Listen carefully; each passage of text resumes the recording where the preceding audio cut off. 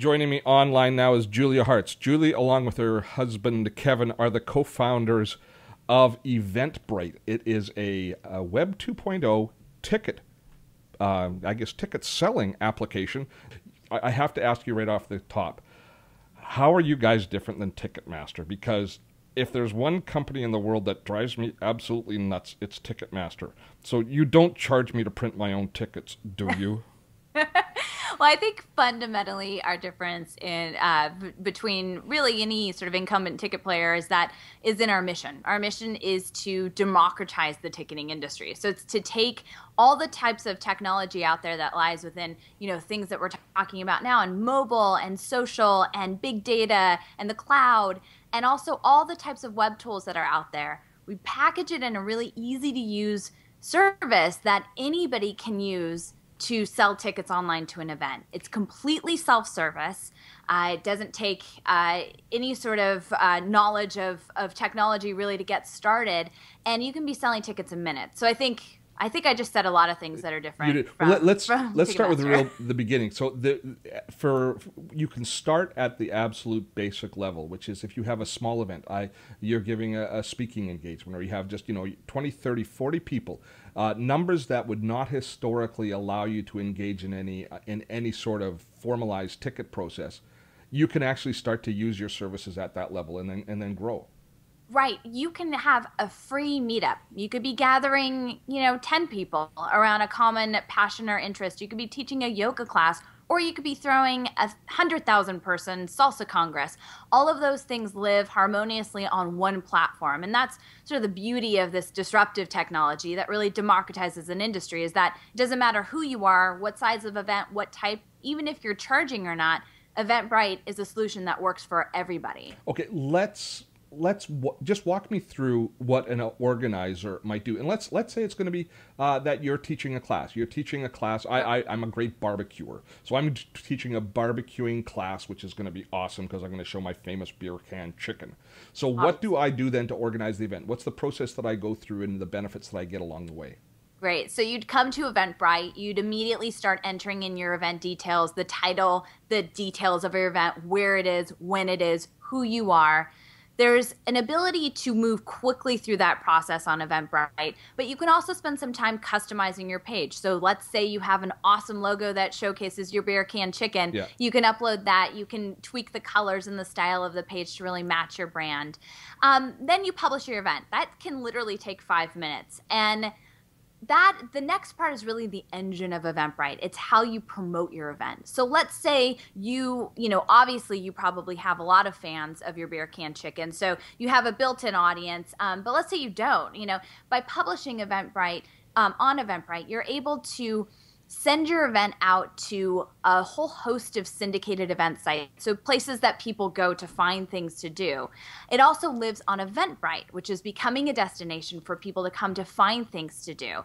And then it also gets search engine optimized. So that means if somebody is Googling beer can chicken making on a Friday night, your event page is actually going to show up in the top results because of all the magic we do on the back end. So there's a lot of invisible tactics that we take to help promote a public event.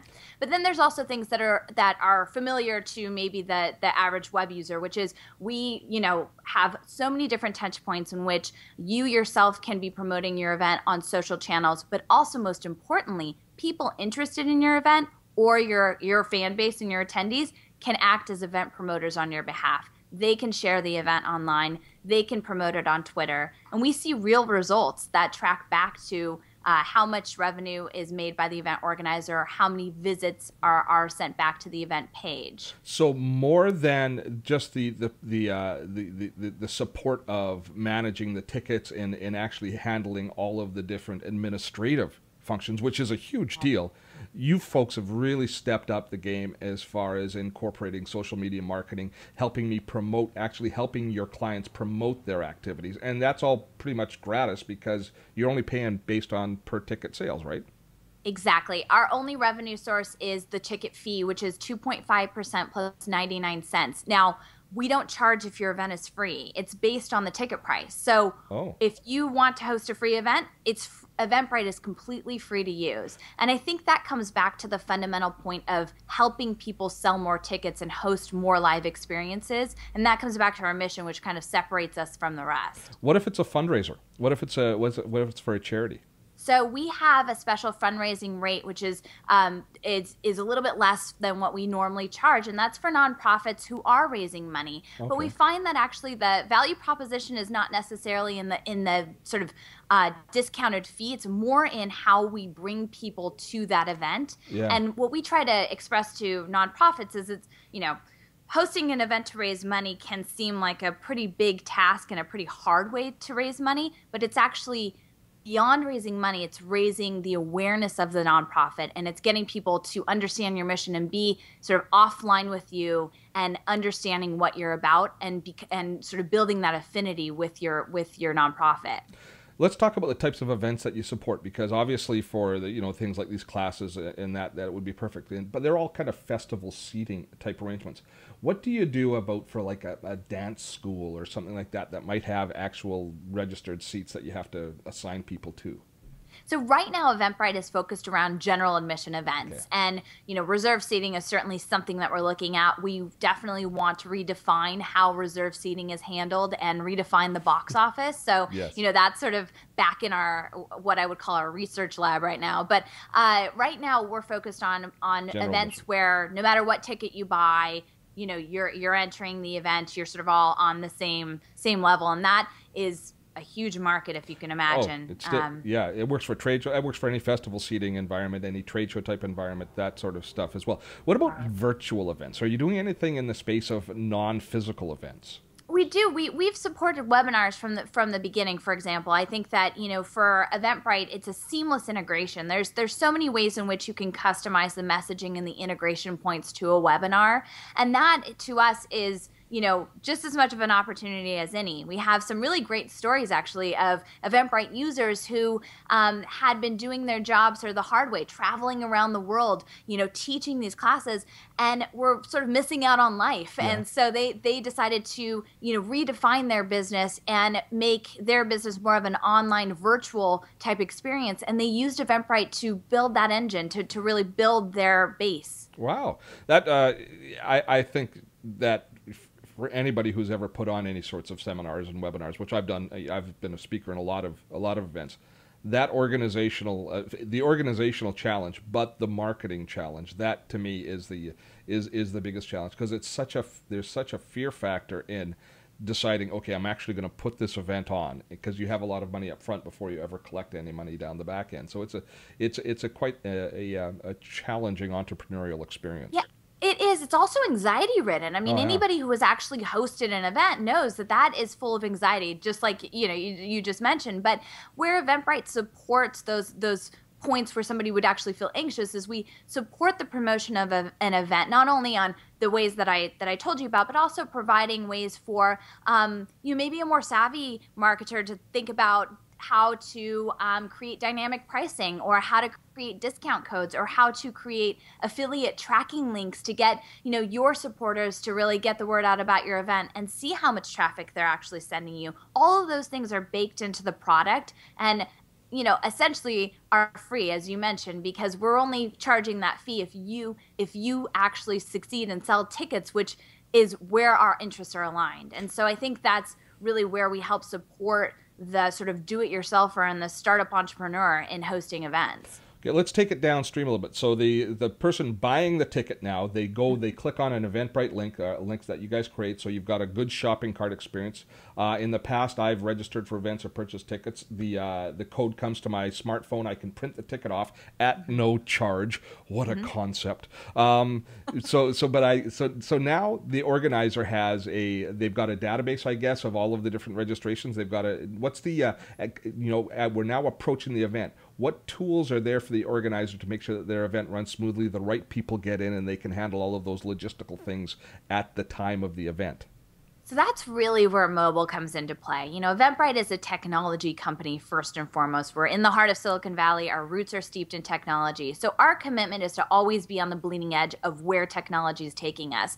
And mobile is where we're going, right? So that, this we're at the sort of intersection of these really exciting trends. And the day of event is all about mobile, because mobile provides the opportunity for an event organizer to turn their smartphone into a barcode scanning device. It's a free application you download. If you have a smartphone, Android or iPhone, you can use that to actually scan the barcodes that are built into our PDF tickets that people get via email and print at home. Or the attendee now has the option of pulling that barcode up on their smartphone, and you have a smartphone to smartphone magical union that, creates a really great entry into the event. It keeps those lines moving. It keeps everybody feeling great about the event. The entry is the first impression that an attendee has to an event. So it's very important for us to create a delightful experience, not just one that is efficient, but also is delightful. So you can imagine people's reactions when somebody whips out an iPhone and scans their ticket. There's sort of that wow factor. We also allow event organizers to now capture day of event revenue. So typically at the door sales happen via cash box or didn't happen at all. And what we've done is we've built a at the door box office on the iPad that allows anybody to scan credit cards or accept cash, but most importantly, capture the attendee information. Now they can enter a name and an email that just gets placed into the back end of Eventbrite, and now is on that attendee list, so that the event organizer can market future events to that person instead of just having them be an anonymous person that showed up at the door. And that's a hardware and software solution, but the hardware is very inexpensive. Right. The hardware is very inexpensive. We actually have, solutions that we ship out to larger events. But, the basis of really that democratization is building an app that integrates with hardware that people are already purchasing, right? So you don't have to go out and buy huge new setup for a box office or spend a lot of money on scanners that really are obsolete anywhere else in your life. It's built into things that you use as a consumer, and you can utilize them as an organizer. So as an event organizer, I have my iPad for, is it $10? I think I buy a barcode scanner or a scanning pad from you that I can swipe the credit cards, and then the transaction all occurs through PayPal, so I don't even need a merchant account or anything, right? Exactly. And essentially, if you really want to get down to the nitty-gritty, this entire experience is free of charge to the event organizer. Attendees are somewhat accustomed to paying fees. Unfortunately, they're usually exorbitant fees. Well, at Eventbrite, we've tailored that down to a digestible amount that the event organizer can pass on to the attendee. And you cap that, don't you? You cap the amount of the charge. Is it $10? We do cap the amount at $9.95. So it doesn't matter how big of a ticket you're selling. So you see kind of higher ticket prices and things like conferences. We're not charging a sliding scale there. We're actually capping our fee. There you go. Now I did have one other brilliant question along the box of around the scanner, but I've lost it. So I gotta admit I've used it I like the it allows a small independent organization to look big. I mean, the bottom line is that it's outsourcing at its best. You're marshaling somebody that's an expert in one field and allowing you to concentrate on your content. Oh, I know what I was going to ask you. I noticed when I was looking at your app your iPad app, that you can actually add some additional items as well, additional revenue items. You could add like a meal, a lunch, or probably parking or a T-shirt. So you can do that and capture that additional revenue around the event at that moment.